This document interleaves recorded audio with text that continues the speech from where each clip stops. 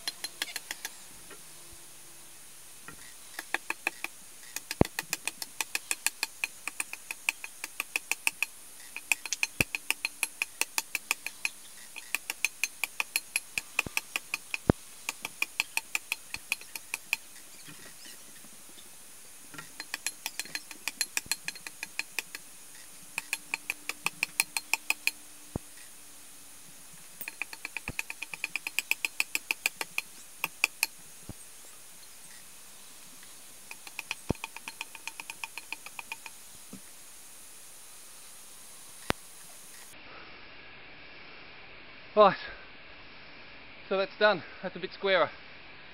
So now turn it over and start the next phase when I've stopped dripping.